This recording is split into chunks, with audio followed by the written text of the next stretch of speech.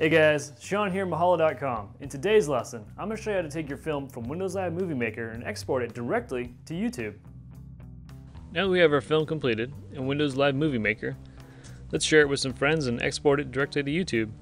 To do that, just simply click on the YouTube button. Decide the size that you'd like your film to be exported as. The larger the dimensions, the clearer and the sharper the film will be. It also indicates how large the film will be. For instance, the largest size is 281 megs and the smallest is 16 megs. For this video, we'll just do the smallest size.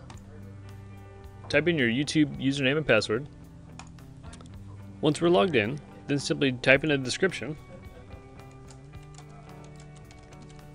Add the tags.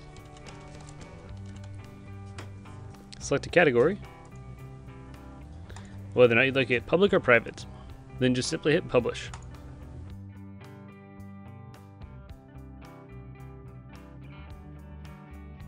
There you go, our video has been uploaded to YouTube.